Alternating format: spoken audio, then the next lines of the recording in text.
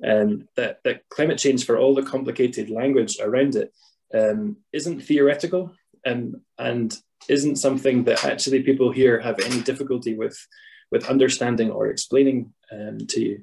I was doing a bit of research last week, and there was someone that were producing a questionnaire, and someone from, I think, Spain was wanting to change a question because they said, oh no, it's the term climate change. Will people understand that when you're talking about it? And we were saying, no, like, really they will, not just from the projects that are ongoing around about them and the conversation in the media, but just from the real and lived experience that people have of climate change and the impact of climate change. So if we could pop on to the next slide, thanks. Yeah, climate change is not theoretical. If you go into even a most rural village, people will be able to tell you very practically, articulate very clearly what it means to them. And it's not just that simple idea of hotter or colder, even as Joel explained, largely the amounts of rain are the same in Malawi, but they come in more intense periods, in more unpredictable ways, and in more isolated places. So here you have two sides of the impact of climate change in Malawi, where it can cause both devastating floods and it can similarly devastating dry spells, and that has a huge direct impact on the way of life that depends on the environment around, particularly agriculture, where a whole crop could be lost, or a yield be unpredictable, or even something similar like fishing, where if you're unable to get to the lake, or the population is being affected by the water volume in the lake, then yeah, there's a direct impact on people's lives and livelihoods. Even around Mzuzu, where we're based, Jacob and I were talking in the office yesterday about this presentation, and Jacob was remembering that, as recent as 10 years ago, Mzuzu and their surrounding area could expect rain fairly consistently through the year. But now it has clear wet spells and dry spells, less and less predictable. And so crops that you may have been able to grow around because they relied on steady rain throughout the year, it's now not possible to grow them at all in the area, because yeah, we can expect at least 6 months dry and 6 months wet, but when that 6 months begins and ends is not at all predictable. Even in our garden at the house, our friend Felix, who helps us with the garden, he always speaks with confidence. No, the rain starts in now, this month or that month, but slowly he's saying, well, it used to start now, but we just can't. You can't expect it, and for livelihoods that are based on that climate calendar, they're that much more vulnerable. So if we take the next slide, thank you. Yeah, changing climate has an impact on many areas of life. So just picking two as a small example, agriculture, which I'll go on to speak to a little bit in detail over the next couple of slides, is a big part of the life and the economy of Malawi, for people at household level and for the country as a whole. And this is a story I often tell if I'm asked to think about or talk about climate change. Was a woman called Ida that I met 9 years ago in the south of Malawi, and we were talking about the crops that she grew in her garden, and she grows maize, a staple crop in Malawi. And she was saying that she used to get 5 bags of maize from her garden quite reliably, from the small garden around her house. And now she says she's lucky if she gets 2.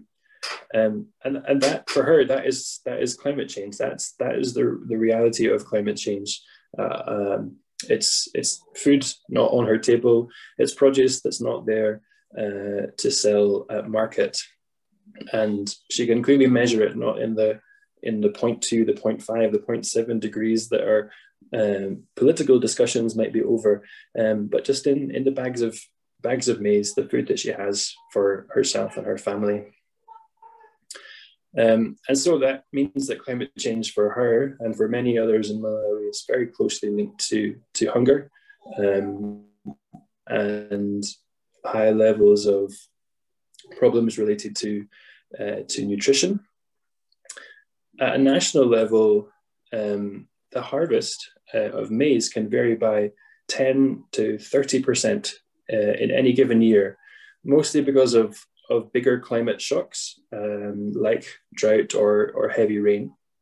And 10 to 30% at a national level means at a local, a community, a household level, the possibility of losing a whole harvest, a whole year's worth of produce in one go, and not just you, but the people in the area around you. So it's a really direct and a really harsh impact that kind of comes behind some of these figures.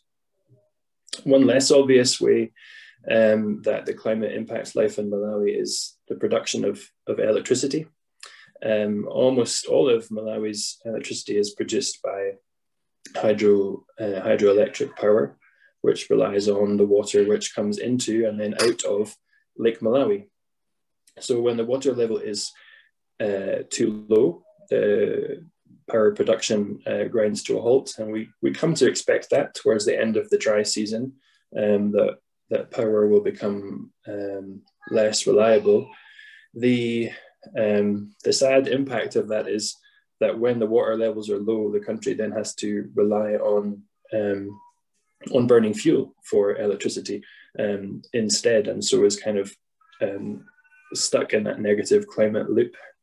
But at the other end of the scale, when the rain is too heavy, when there's too much rain, then that pushes debris into the power production plant, or just the volume of water is too much for it to handle. And so that will also affect the production of electricity. And while it seems strange to talk about electricity because it's something that's only accessed by about 10 to 15% of Malawians, like power and agriculture are things that are key to the country's development, and they are just frequently derailed, and increasingly so by the impact of climate change. And while Malawi might plan to increase its power production capacity, how can it do that if it doesn't know what the weather is, the weather patterns are going to be like? How and where do you plan to invest your government resources in the development of the country when so many things are vulnerable to the changing climate? If you just look at the next slide, please.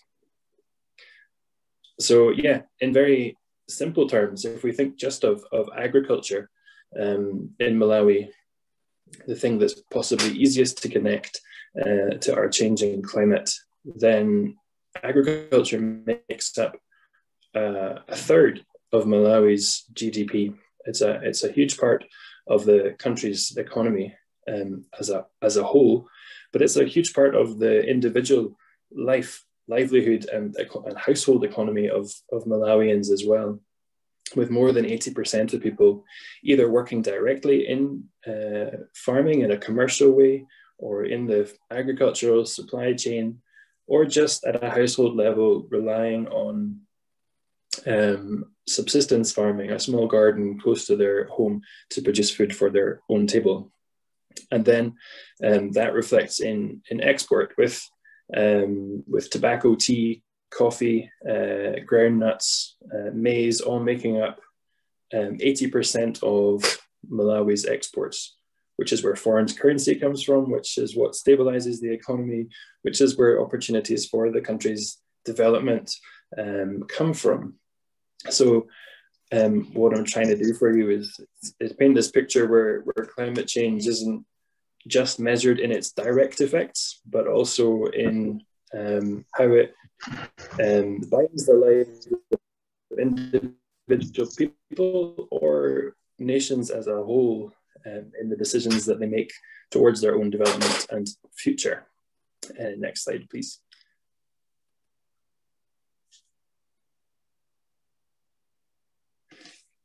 So again, yeah, the climate has a direct impact on life in Malawi for many people.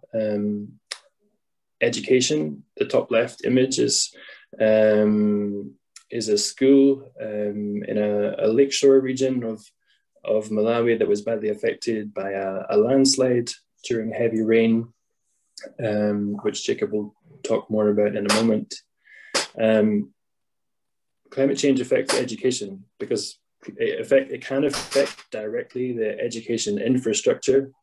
But if a family needs to make as much as possible out of a difficult growing season, then it can also mean children missing school to work harder on the farm to protect household level income and just to squeeze whatever the family can from the land. So climate change directly affects education. Malawi struggles with poor roads in many parts of the country. Maintaining the good roads is an issue because of the heavy rain, but also building new roads to connect people to markets, to vital services is often derailed because of erratic weather patterns. If a project can't be completed in time, then these big infrastructure programs become developed and stalled because of the erratic weather from a changing climate. And then health also. That's David Gordon Memorial Hospital in Livingstonia, one of the hospitals within the synod itself. But yeah, health bears the direct impact of a changing climate as well. Similar to what Joel was saying, disease patterns change for Malawi. Changing temperatures mean changing patterns of mosquito movement. More areas where they can cover. Longer rainy spells means more periods when the mosquito is around, and so then higher risks of malaria. But also nutrition, again, a direct impact of climate change is something as basic as food on the table, and that's something that's a lifelong challenge. So we're talking malnutrition for young children, but then people who are living longer with chronic illnesses also not having the food and the nutrition that they need to stay strong and healthy. Also, Malawi also faces a rise in the levels of diabetes, partly because of people living longer, but also because of diet. And these are things that all can be mitigated when climate is predictable and you're able to have a bit more control over the diet that you have. So those are direct examples, but in each of these areas, there's also an indirect impact of climate change. So, like I said, with agriculture being such a big part of Malawi's economy, then there are huge financial shocks to the economy in a drought year or a flood year, where government resources have to be redirected, not just to deal with the crisis itself, but also the long-term impact on food and food supply. But that is money away from Malawi's development economy. That's money away from improving roads, improving health and hospitals, training more doctors, improving the school infrastructure also. So yeah, in Malawi, because of the close link between agriculture and climate change, and then agriculture and the nation's economy, it makes the country very vulnerable to the impact of climate change, all the way from household level, all the way through to national and government level as well. So I'm going to pass over to my colleague Jacob Nkambule, who's our Director of Programs and has been hands-on with some of the projects that we have had to mitigate for the impacts of climate change at church and society. Over to you, Jacob.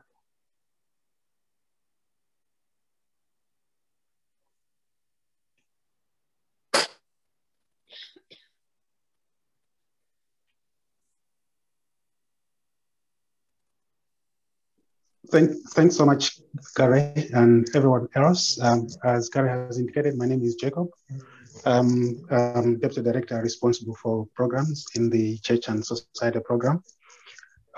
Just building on what Gary has been talking about, Church and Society has been responding to climate change emergencies, in particular in one of the project areas where we have got a project focusing on children, youth, and community development. This is the project is implemented along a lakeshore area, and upland we've got some mountains, and sometime in 2019 in Nepal, because of the same issues of climate change that we've been talking about, there was a heavy downpour, upland, and the results were really felt down the lakeshore, whereby we had landslides, and these landslides, washed away or swept villages, schools, and crops, and even livestock.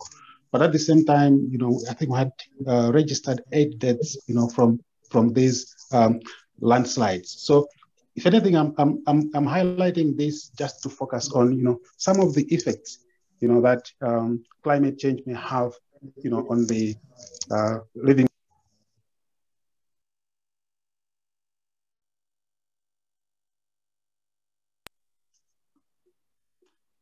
Hello.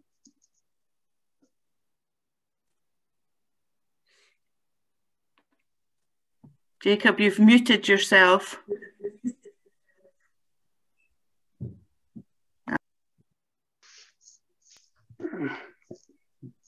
Jacob, if you want to talk now.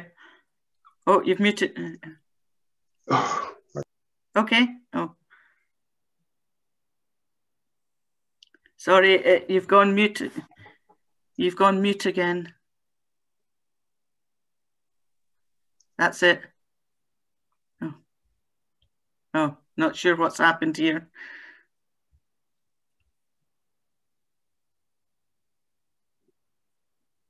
Gary, yeah, Jacob, are you back? I can continue. Oh. Okay, we've got another 5 minutes or so, Gary, at the most.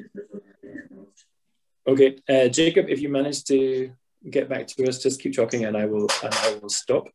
But yeah, this was a landslide caused by heavy rain in a lakeshore community, and so part of our response as church and society is sometimes linked to the emergency, to the immediate aftermath of a climate-related disaster, but it's also working longer term in the same communities to help with the process of reconstruction and rebuilding of lives and livelihoods. And if you could go to the next slide, part of the issue that led to the large impact of this heavy rain was deforestation. And now deforestation is one of Malawi's own challenges. It comes partly from climate change, because people clear land because they need to grow on more land, because they're not getting as much yield from the small land that is there. But the knock-on effect is that they're not as protected from some of the climate-related problems, particularly heavy rain.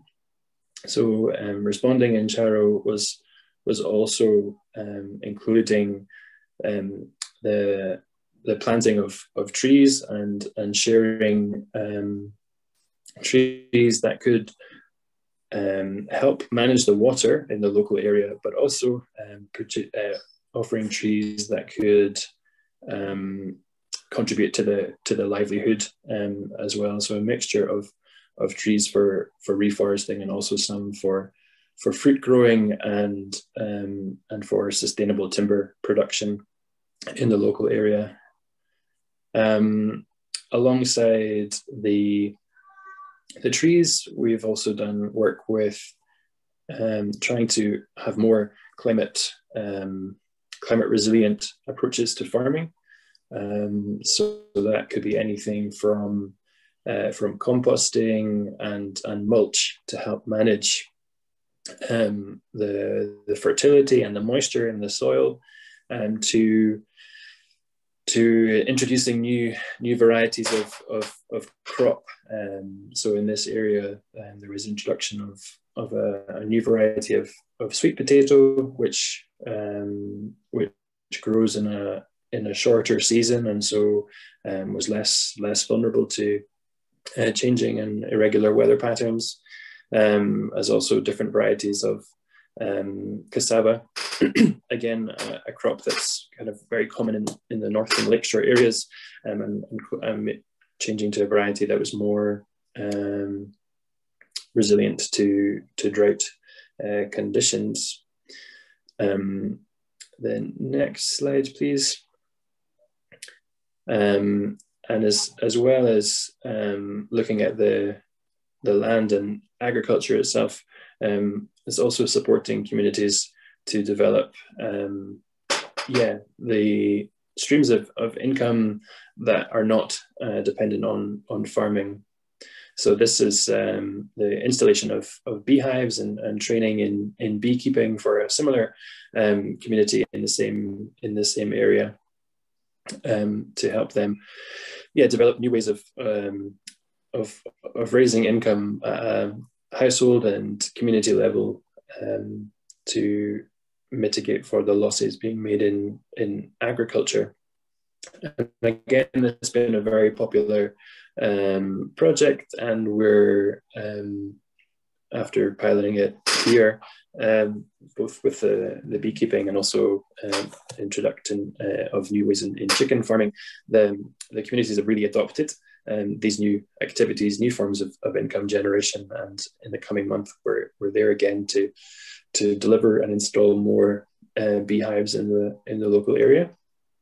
And I can attest to the fact that northern Malawi possibly has some of the best honey around.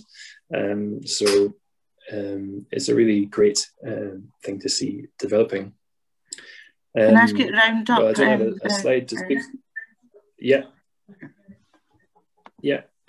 So there are these initiatives, but like I said, we treat climate change as a cross-cutting issue, and one that does put lots of pressure on households and governments. So we're really glad to hear so many people who are keen to have voices of people here in Malawi shared as part of the global climate debate.